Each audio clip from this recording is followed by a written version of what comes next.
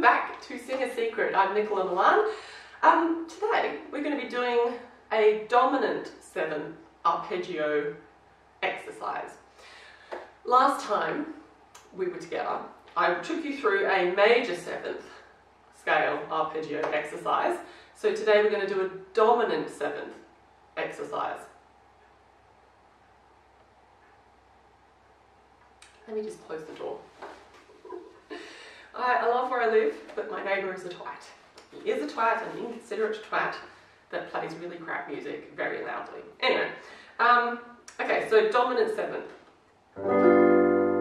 This is basically a flattened 7. So I'll put a link to the last video that I did with the major 7th so you can kind of get your head around these extensions. These are basically chord extensions that we start to look at in jazz and blues.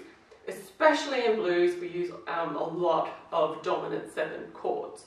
You know, if you're doing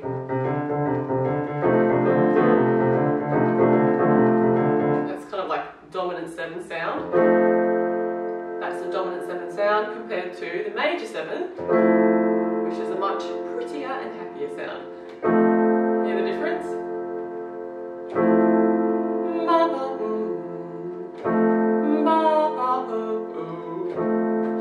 Yeah, so this kind of produces quite a bluesy sort of sound.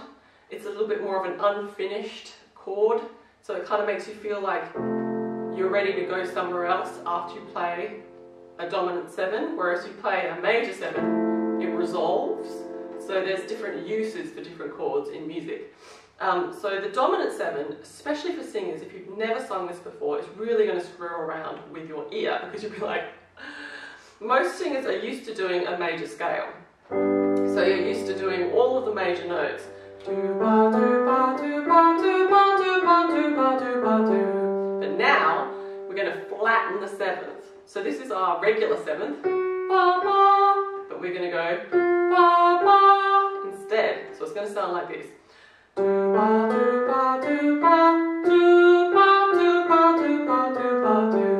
Listen again to the major 7. Dominant. All the notes are the same except for the 7th. We're flattening the 7th. So we're going to do an arpeggio. We're going to do it together. And I highly recommend, after you've done, if you haven't done the major one, with the major 7th exercise, do that first and then do this one, and that will really kind of give your ear a shake up. You'll be like, whoa. Alright, so we're going to start with F below middle C. As usual, guys or girls with different vocal ranges, just pick this exercise up when it hits your range, and it's going to sound like this. Sorry, that was major. We'll do that again. It'll sound like this.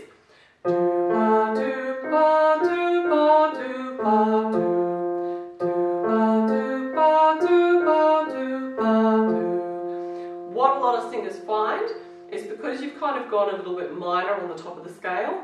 So if I was to do, and stop me if I'm going too fast here. Actually, can't stop me. Is this on YouTube? But a lot of singers will find that they want to go minor on the way back down. They want to go They want to kind of do that on the way down because the flattened 7th is actually kind of part of the minor scale if you've never done this stuff before. So you really got to concentrate on the 3rds and the 7th, which really are your anchor notes in any scale. They kind of produce the general feel and sound of the scale, your 7th and your 3rds. Right, here we go. Big deep breath in. Let's do another breath. Okay, here we go.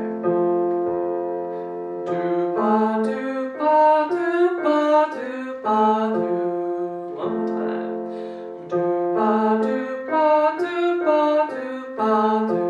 And by yourself.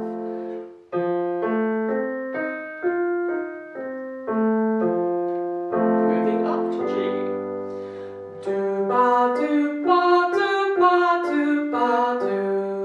And again.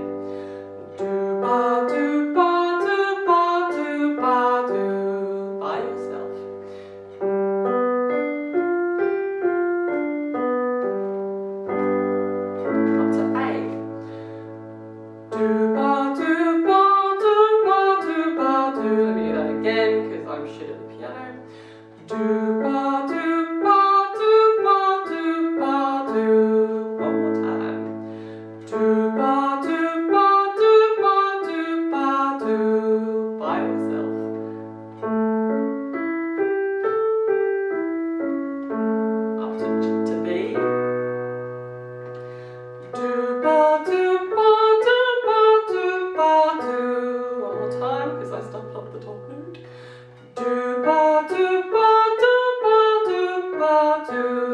by yourself.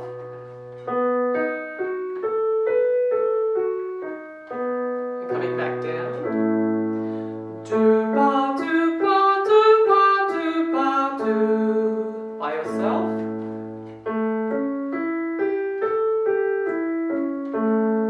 And to the G. Do ba do ba do ba do ba do. See how you kind of want to do the major, but then suddenly you've got the flat 7. It's like, well, by yourself.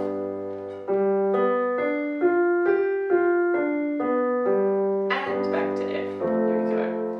Do ba do ba do ba do ba do. And by yourself.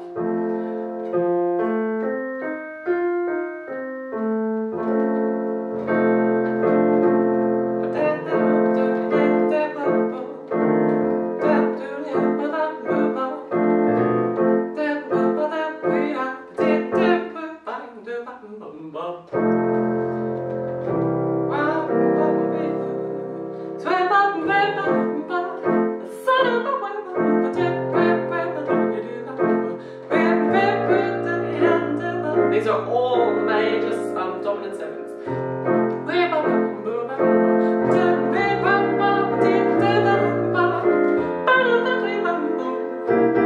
If you're wondering why we have to put ourselves through a dominant 7 exercise, that is why. Thank you so much for watching. I hope you enjoyed today's video. If you want free vocal warm-ups, you can grab them over at singersecret.com. Don't forget to like, comment, subscribe. Check out the new Patreon channel for extra material, which I will link down below. Otherwise, thank you so much for watching. I will see you next time.